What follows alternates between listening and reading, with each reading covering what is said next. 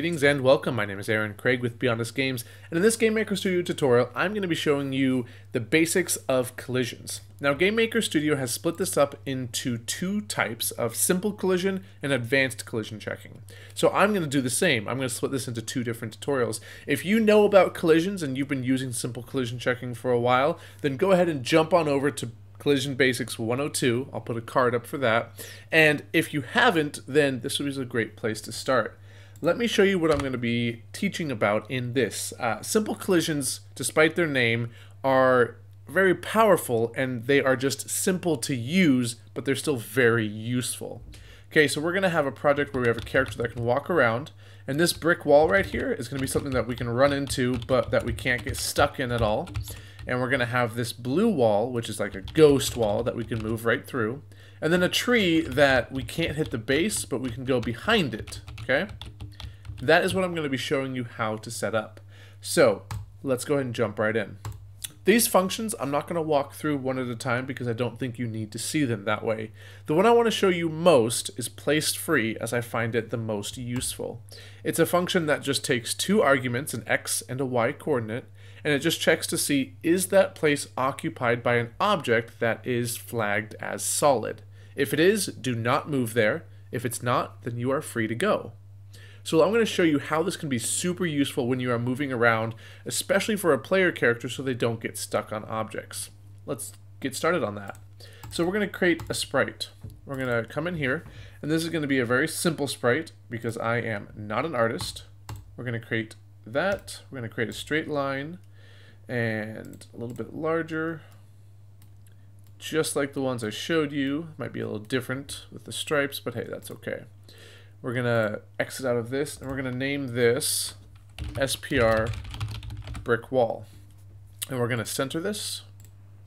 Then we're going to come in and we're going to make an object with it as well. So create an object, obj brick wall. Assign it that sprite. And then we're going to go into our room. And we're going to put that brick wall in. And just going to assign it all over here. And I got the order a little bit out. Okay, there we go. And we'll put one right there. Now, if we run this, nothing is going to happen yet. Because it's an object, but Sarah's going to go right behind it because it's the last object added. And nothing happened. It's not solid, it's not collision checking. Even though they're both objects, nothing is actually happening yet. And so now let's go and fix that problem. So let's go ahead and check on Sarah. She is marked as solid, but the brick wall is not.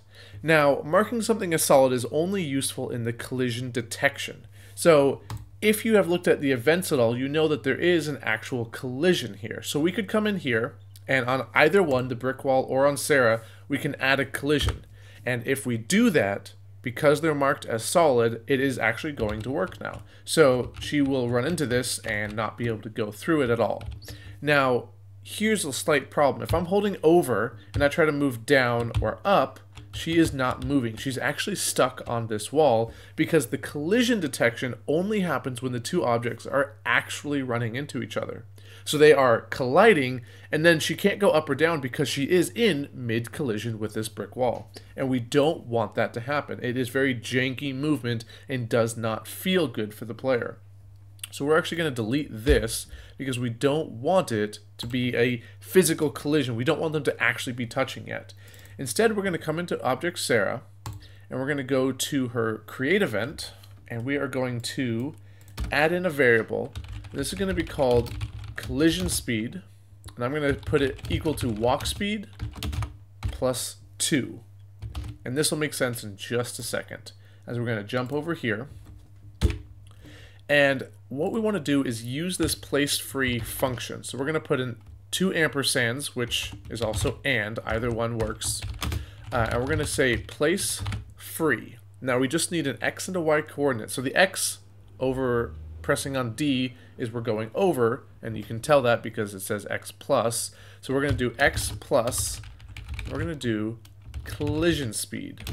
Now the reason that we're using a collision speed is because if we used the walk speed, there can still be instances when we are actually trying to go in a certain direction, going up and over, or left and down, or something like that, and we still are running into it too much because we're checking the exact amount of pixels we want to move, and it can still cause issues. But if we are checking just a little bit, just a fraction beyond what we are attempting to move, then it'll still look great and we won't run into any of those errors. So we're going to go ahead and copy this and just check it for every direction that we're moving. So we're going to do x minus collision speed y, and place free, we're going to do y, so x, and then y minus collision speed, and we're going to do and place free x, y plus collision speed. We'll save that, and now let's go ahead and run it. Sarah will run into these bricks, but she won't be able to get stuck anymore. So I'm moving over, and it looks great.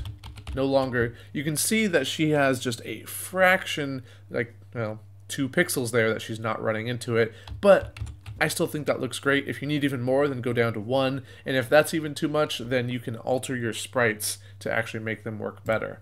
So that is using place free, a simple collision detection. Now, place free works on the instances as they are marked solid.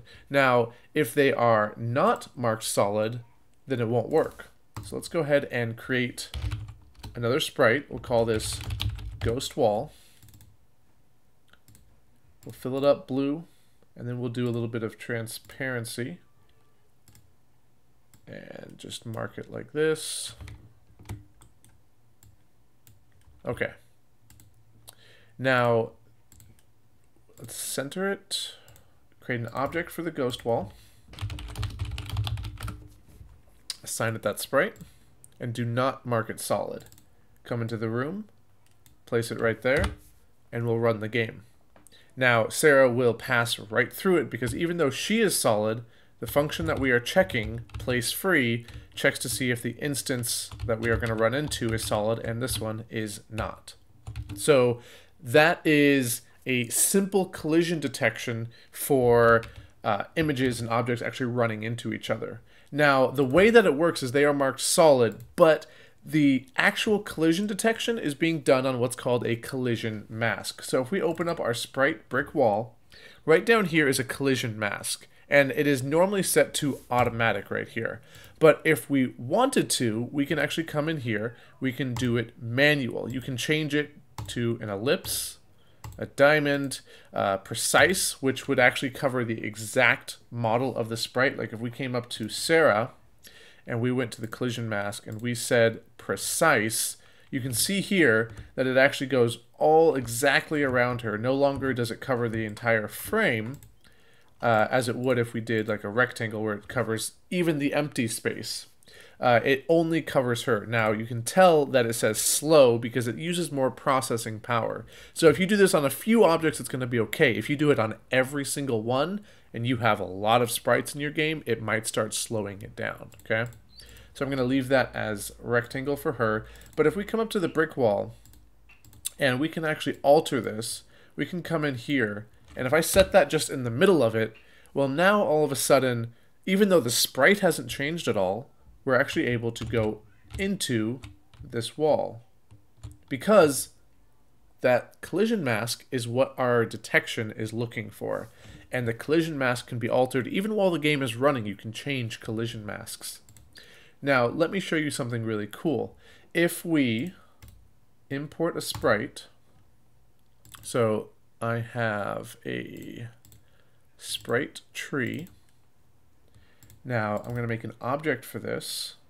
You don't have to follow along on this part. Let me just show you something really cool and how I did the thing with the tree in the beginning.